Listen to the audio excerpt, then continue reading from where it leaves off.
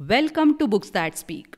The title of the story, A Visit to the Aleph-Beth Farm. Written by Sharan Venkataraman. Narrated by Asawari Doshi.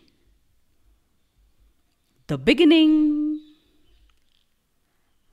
Hi there, I'm Aleph, the ox, and I stay at the Aleph-Beth Farm. Why don't you follow me and I will take you on a tour of the place. I stay on the farm with my lovely wife, Beth.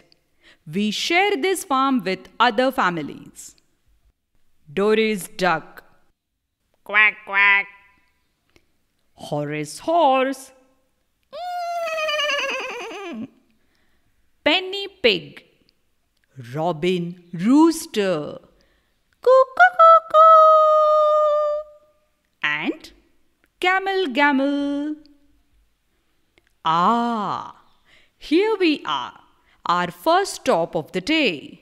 My home. Come on in. Oh, look at this wonderful house of me and Beth. She is my lovely wife, Beth. Hi, I'm Beth. Please come in. Why don't we start our day with a little picnic breakfast? We have eggs, fruits, fried bread, and milk. All aboard. Next stop, Freddie's. This is Freddie, the farmhand's house. Oh, this is organic farm.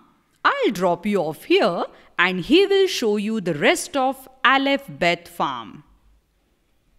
Hi, I'm Freddie. I'm a farmhand at Aleph-Beth Farm. I have the best job in the whole wide world. There is so much to do at Aleph-Beth Farm. We grow jasmines and junipers in our gardens and protect them from Japanese beetles. We also help in the kitchen and at the kiln. We plow the land and sow seeds and load lumber at the lumber yard with ease. We clean the marshes and the mountain rivers that nourish our fields. The fragrance of earth is the sweetest smell I know.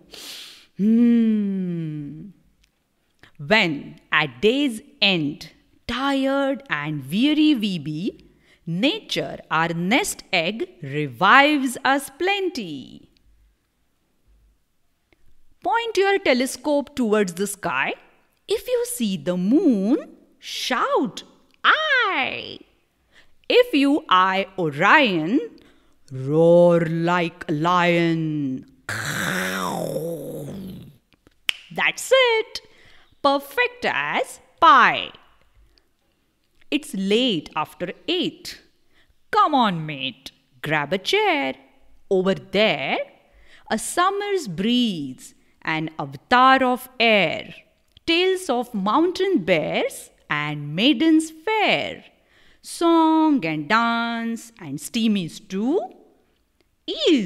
Add them to central glow, ring of kin and thou.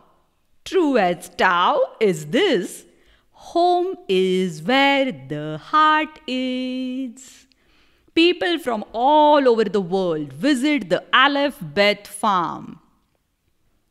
Some choose to stay, while others leave us with memories to cherish. And these are the memories we take into our dreams.